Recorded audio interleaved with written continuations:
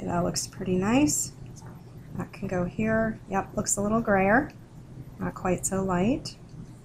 And I'm on to my fourth row, which is that very dull orange. I rinsed my brush and dried it.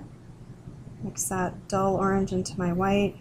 I'll actually get a pretty color, even though I don't think that's quite so pretty. This is sort of a nice peach color. First box. And then one more time. I'm going to rinse this time. Okay, so a little bit more of this. Just on the edge of it, until I think I have enough to cover that square. There you go. And I'm ready for my last one. Rinse. A little bit of orange into the white. It'll look similar to row 4, but it should look a little cleaner, a little brighter. Now, you may want to think about changing your water at some point too. If you have a lot of paint in your water will actually become paint, and it will start coloring your colors, so you're not going to be in control of the colors you're getting. You can tell that light one looks a little bit different from row 4. Okay, and this is the last time we're going to be using the white on this page, this painting. And there we go. Okay, now we're going to work only on this side. We're going to be adding black to our color supply. So here's black. We're going to actually put the black into there.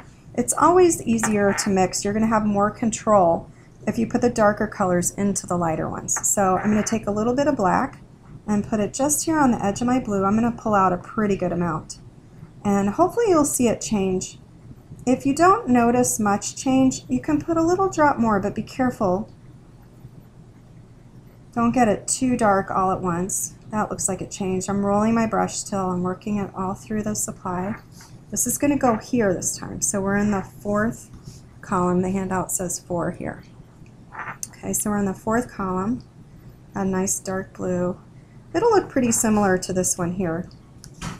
And then I'm going to do that one more time. So I'm taking some more black, putting it in that blue, just on the edge of that pile. And that should be a very dark shade. If you were calling that black, you would call it a cool black because it has a lot of blue in it. So it makes a cool black, or it's just an extremely dark black. Rinse my brush, and I'm going on to my row 2 paints here. I'm going to take some black, put it into this color I made here. I'm being careful to stay out of that, and I'm being careful to stay out of that white. So I'm right here on the edge, trying not to mix into the blue above it. A little more, I think.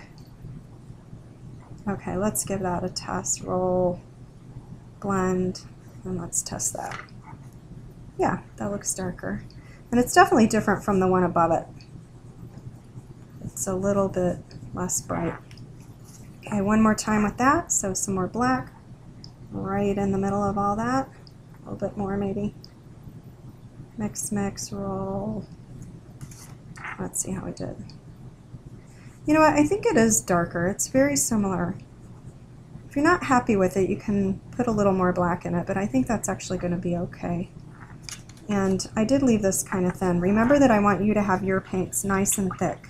Keep the water out of your brush, keep drying your brush. So I just washed my brush and dried it. A little black into this 3rd row. And I think it needs a drop more. There we go. Mix, roll. There's that.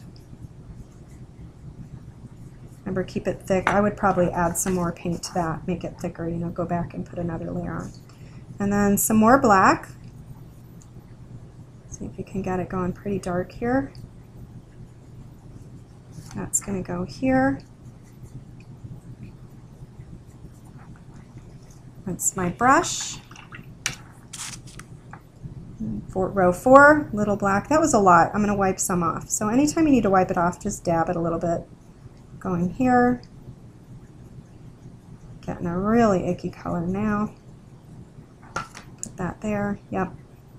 Looks different from that one. Doesn't look the same as that, so we're doing good. One more time with the black. Mix that all in. That was quite a bit, so I'm trying to pull all this paint in. There we go. Okay, keep your paint thick. Remember, I want yours thick and nice. not thin and watery, not messy. Keep your paint thick and stay in the lines. A little black in my orange. It's going to be pretty similar to that color we made when we had the orange and we added blue to it, but should look just slightly different. I didn't blend it very well. You can see some black streaks in there. So I'm going to roll my brush a little and blend. Okay, last square. A little black, mixing it. Get it blended. This time I'm going to do a better job mixing it all in. And there we go.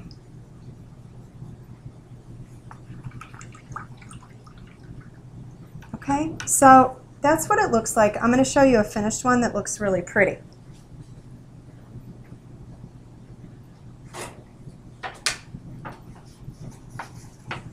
This is one I did a little more carefully.